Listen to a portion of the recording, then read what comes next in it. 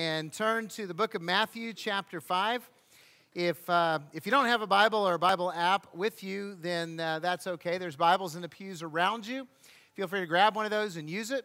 And because we want you to have a Bible, if you need a Bible then and you don't have one, take one of those with you because we want the Word of God in your life.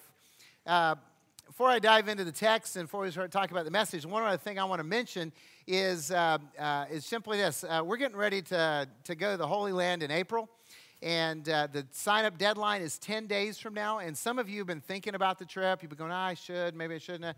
And so I just wanted you to know when the sign-up deadline was so that if you're on the fence, you've been thinking about it, that you'd make that decision, because I'd love to take all of you with us, but we got a great group of people from Calvary going. We're going to have an incredible time. We're going to learn and grow as followers of Christ as we walk where Jesus walked and see those places. So if that's on your bucket list and you've been thinking about it, please pick up a brochure at the Connection Center or email me this week because we'd love to include you in that trip. We're kicking off a new series today, and it's called Are You Happy? So, are you happy? See, resounding a couple of people are. That's really cool. That's okay. It wasn't really asking, for everyone to answer because I don't want you to lie in church. And you have that pressure to kind of go, well, maybe right now, I don't know. And here's the thing. We want to be happy. Every one of us wants to be happy. We want to live a happy life. We want to enjoy life. We want it to be filled with blessings. We want it to be filled with bliss. We want happy spouses because, at least the guys know, happy wife, happy life. Yeah. Hey, you guys say that really well. Why do we do so many stupid things to irritate them then? That's a whole other sermon. We'll get to that later, some other day. But, we want happy spouses. We want our kids to be happy, don't we? And the most frustrating thing for parents is we can't do anything to really make our kids happy. I mean, we can encourage and we can do all kinds of things, but we can't make them happy. We can't control that life that they choose to live. We want happy kids. We want our friends to be happy. Co-workers, bosses, employees, we want them to be happy because no one really starts off life thinking, I want to be miserable. We just don't go, my goal is misery and I'm there. I'm achieving my goal. It's low expectations. We want to be happy. And so we're all engaged in the pursuit. The pursuit. Our founding fathers wanted to be happy. That's why they came to this country. They wanted the people who lived here to be happy, but they knew they couldn't guarantee it, but they did guarantee the freedom to pursue it. As you all know, the declaration that they made, that all men are created equal and are endowed by their Creator with certain inalienable rights. Among these are life, liberty, and, the pursuit of happiness. They don't guarantee, they just guarantee the pursuit. And all of us are engaged in this pursuit some way. Some of us are charging enthusiastically up the hill of happiness. We're singing and shouting and recruiting along the way. We believe happiness is just over the top of the hill. It's just around the corner. We're almost there, and boy, are we excited. There's others of us that are here that, we're on this pursuit of happiness, but it's a little bit more like a long, slow slog now. We're grinding away, and we're like, okay, I'm not going to give up. I know it's just about there, and I just got to press on. And some, in this pursuit of happiness, have just given up. You just sat down on the side of the road, and you're like, this is hopeless. I'm not getting anywhere. But, it's the best I can do. We're all engaged in this pursuit. So let me ask you a question. Since we want to be happy, what's your happiness plan? What's your happiness plan? Now, you may have never thought about it this way before, but every one of us in this room has a happiness plan.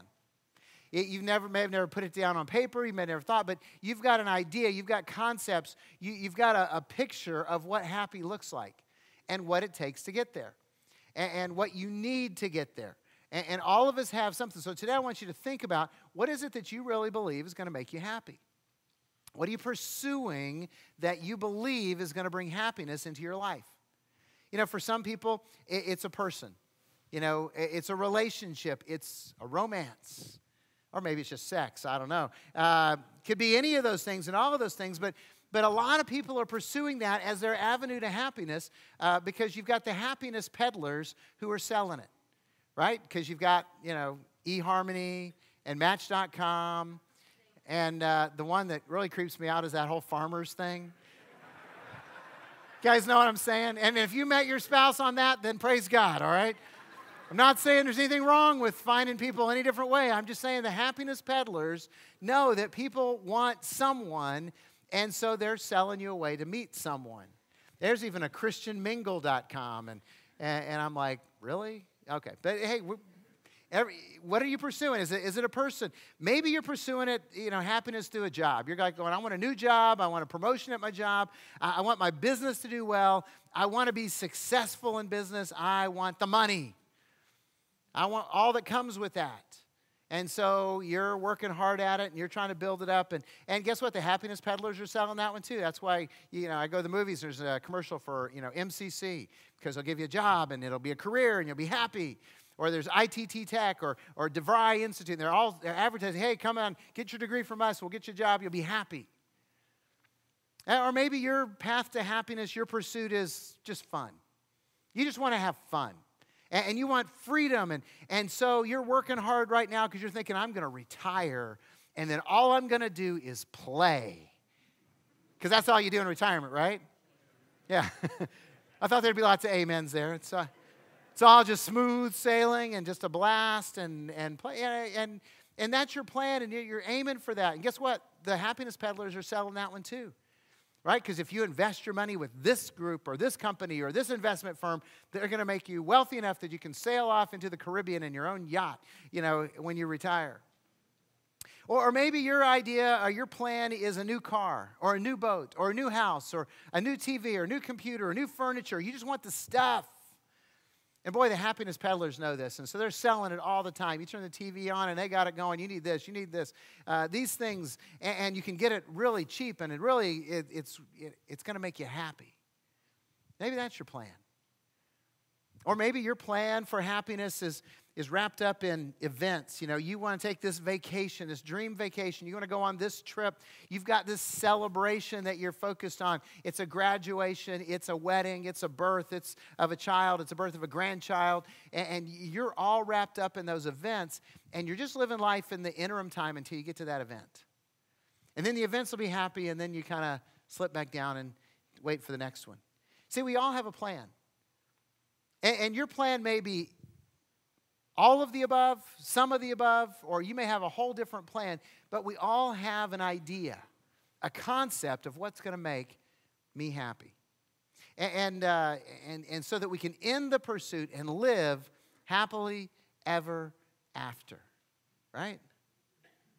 So what do you really think is going to make you happy? You got to figure that out. Because today and for the rest of this series, I want you to know that Jesus offers a different approach to happiness. Jesus offers a different approach to happiness. In fact, Jesus' approach challenges everything the happiness peddlers are selling. And Jesus challenges and confronts every instinct that we have in our sinful bodies that want to achieve happiness some other way. And I want us to look at Matthew chapter 5. We're going to be spending some weeks here in what's called the Sermon on the Mount, the most famous sermon that Jesus preached. We're going to be looking at the Beatitudes, which is probably the most famous section of this. And he starts off the sermon talking about happiness, talking about the blessed life, the life that is fulfilled, the life that is joyous, the life that is blissful, all that kind of stuff that is connected with it. And here's what it says, beginning in verse 1, Matthew chapter 5. Seeing the crowds, Jesus went up on the mountain, and when he sat down, his disciples came to him, and he opened his mouth and taught them, saying, Blessed are the poor in spirit, for theirs is the kingdom of heaven.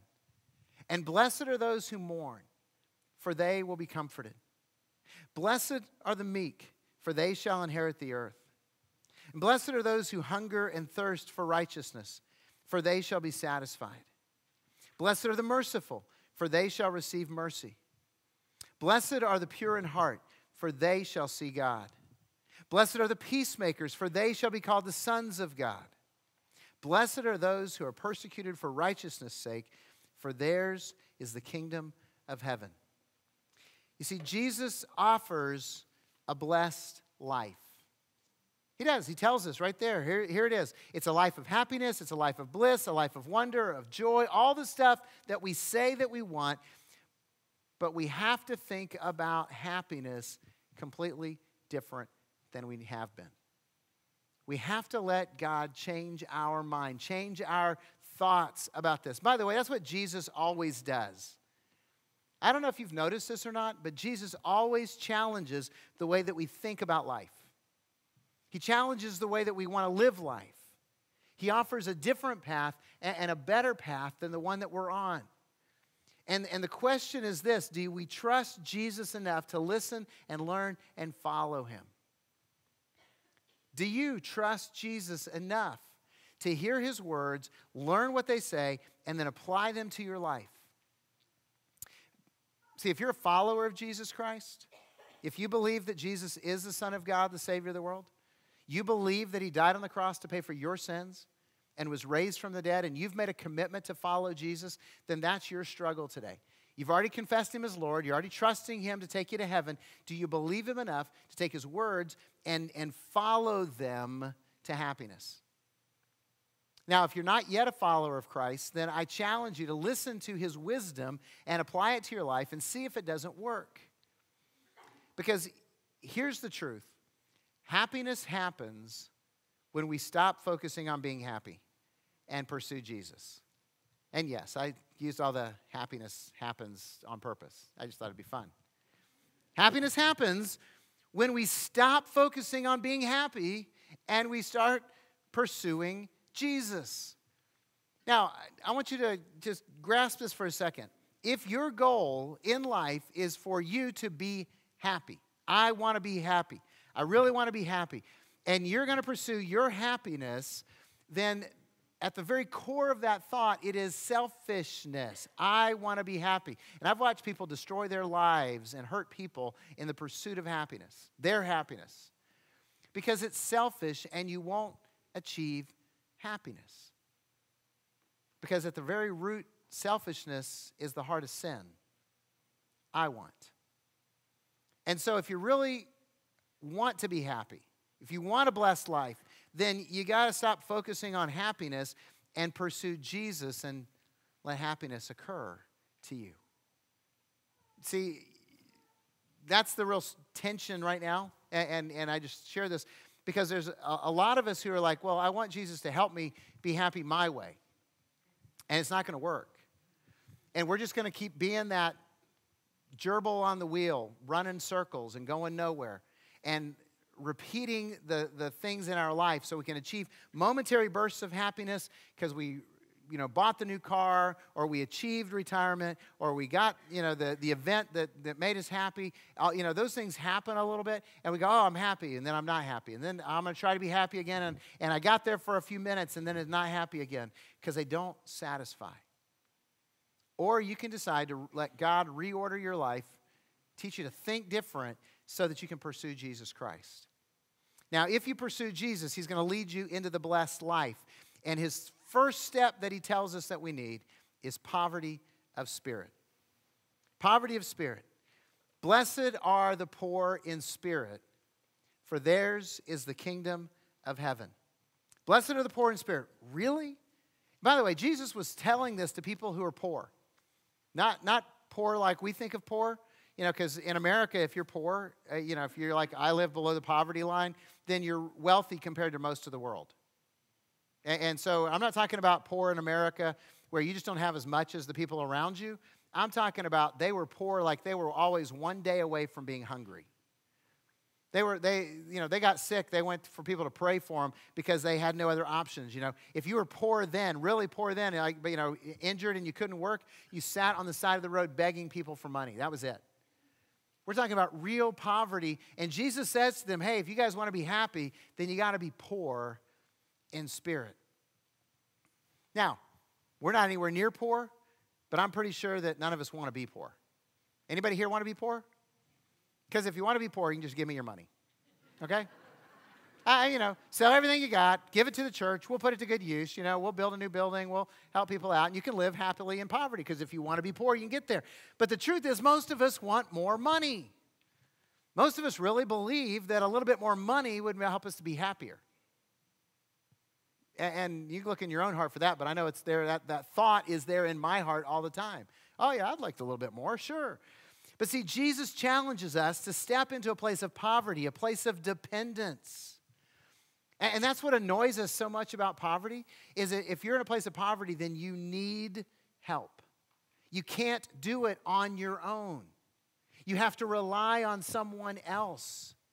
And we don't want to be there, because we have this thing called pride that says, no, I want to do it, and I want to take care of myself, and I want to do it my way. And sometimes that's good, and sometimes that's really bad, and gets in the way of us experiencing God.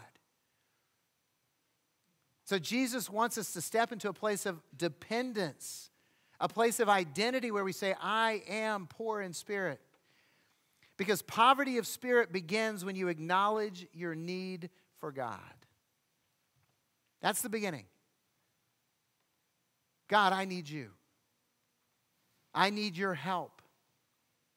I was writing this, and I was thinking about this point, and started thinking about my oldest daughter when she was about 2.5, 3.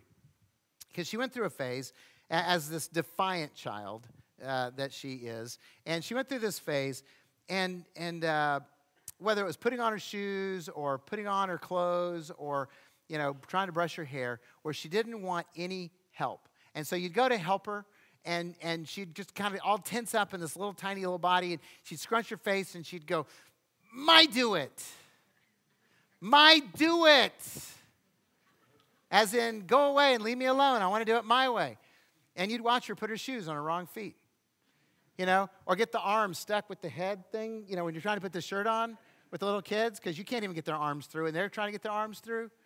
Or they'd get, both legs through one, leg, and they're stuck, and you just, watch them there, and at 2, it's cute, right? You're laughing a little bit, unless you're in a hurry, in which case you're like, too bad, I'm helping you whether you want me to do it or not. And I thought of that because we have to acknowledge our need for God to help us. We have to come to this place where, God, I cannot save myself from my sin. God, I cannot do enough good deeds to get to heaven on my own. God, I can't follow your moral law and your commands. God, I need help. I need a Savior. Romans 10:13 says, for everyone who calls on the name of the Lord will be saved. But who's going to call on the name of Jesus to save them? Only people who realize they need help, that they need a Savior, that they need someone who's going to get them through. I've talked to so many people. Maybe you've got friends like this where you invite them to church or you want to talk to them about God, and they're like, no, you know what? I'm okay.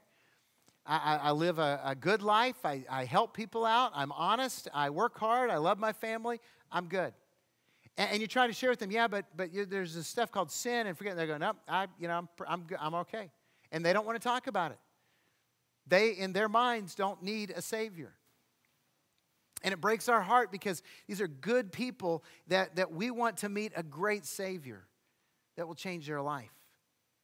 But you got to acknowledge that you need God, but it doesn't just end there. It continues in our lives as followers of Christ. We say, Jesus, I need you to save me, but we also need to say, God, I can't serve you in my strength and my ability.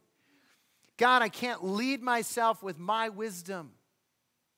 God, I can't love my family, much less my friends, the way that you want me to, and I definitely can't love my enemies unless you're in me. God, I can't be successful unless you teach me. And what happens in our lives is that we start living our lives, and we're followers of Christ, but throughout our day, we're kind of saying, God, my do it. My do it. I'm going to live my way. I'm going to be happy my way. I'm going to follow my counsel. I'm going to live by my strength. I'm going to serve in my strength. And we get frustrated because we fail. Because spiritually, our shoes are on the wrong feet. Because we can't get our arm through the armhole, because we can't do it without help. We need God to help us. That's poverty of spirit, is coming to that place where we say, God, I can't do it without you. And I'm sharing this with you knowing that it's true in my life. knowing that I have absolutely zero right in of myself to stand here and tell you anything about God. Because I know that I am a loser and I'm a failure and I'm a sinner. And there's no way I'm qualified to stand here and speak for God except by His grace and by His strength. And every day that I get ready to do this, I pray, God, show up. Because if you're not showing up, I'm not showing up. Because there's no point in that. You see, we have to come to that place where we recognize and acknowledge our brokenness, our helplessness, our poverty of spirit, and we ask God to help us. Have you come to that place in your life? Because this is the beginning of the blessed life. Now, you may be sitting here going, well, how is this beginning of a blessed life? Because God opposes the proud but gives grace to the humble. God is opposed to the proud but gives grace to the humble. 1 Peter chapter 5, verses 5 and 6 say this, clothe yourselves, all of you, with humility. For God opposes the proud but gives grace to the humble. Humble yourselves, therefore, under God's mighty hand, so that at the proper time He may exalt you. Now, I want to share this principle with you so that you get this, because this is why it's so important for us to be poor in spirit. Not just because that's the entrance into the kingdom of heaven, but also because of what it means for us day to day. Because what this passage is saying is if you live your life your way, if you live your life by your wisdom, if you pursue happiness on your terms, in other words, you're living out the my do it, then God is the one who opposes your success. Because you and your pride are saying, God, I don't need you.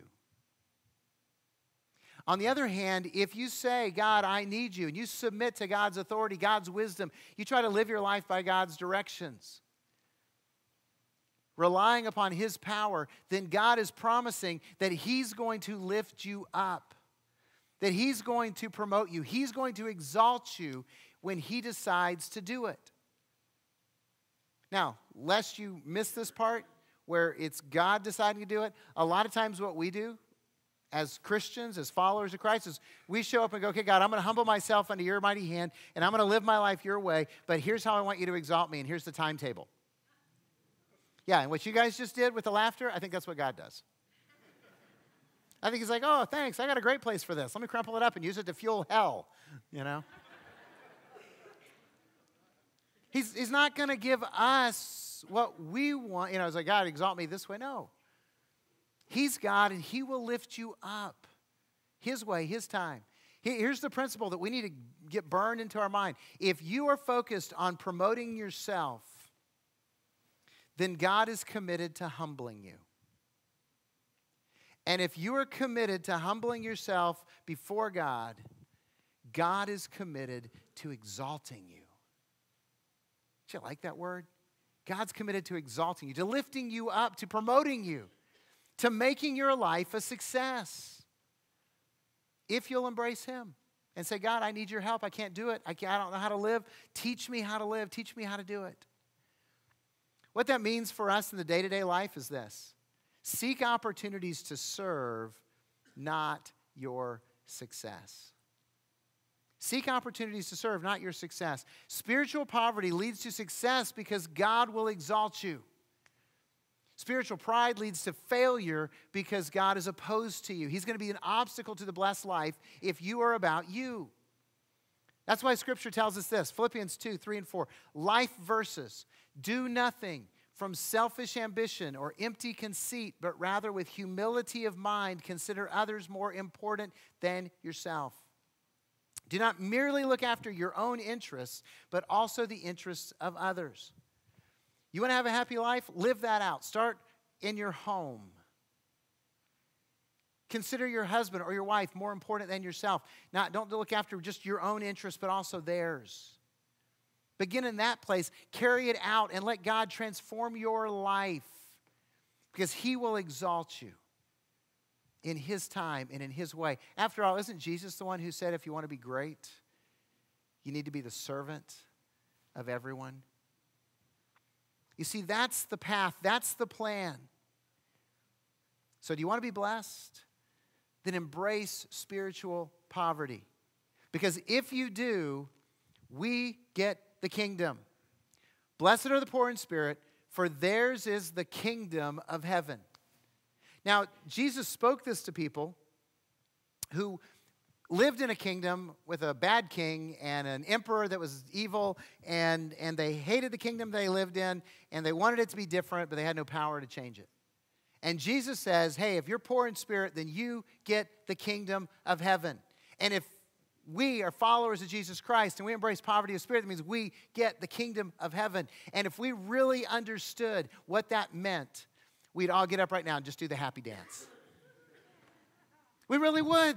Because this ought to be mind-blowing. Because we're not just going to live in the kingdom, but because we're followers of Jesus Christ, we've been adopted as sons and daughters of God. We are co-heirs with Christ, which means we don't just live there, we own it. And it's a kingdom, yeah, it ought to get you excited. And it's a kingdom where there's no more pain, there's no more injustice, there's no more oppression, there's no more hunger, there's no more death and suffering. It's all done away with. See, that is our reality.